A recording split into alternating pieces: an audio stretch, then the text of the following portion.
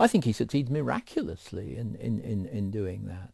I don't think he really loses anything of great importance, apart from, as I say, the wonderful monologues of Mrs. Nickleby.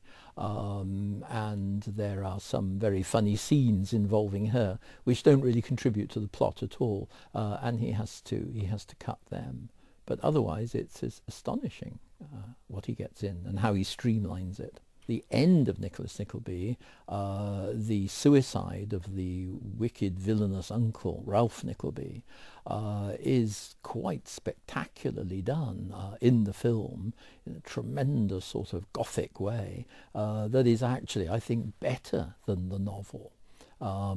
Because the novel is very, the death of Ralph Nickleby in the novel is very much kind of like the 19th century melodrama stage, as it were, with him ranting and cursing and so forth. But with the film, he can go in for all kinds of tremendous atmospheric effects, stormy, threatening skies and so forth.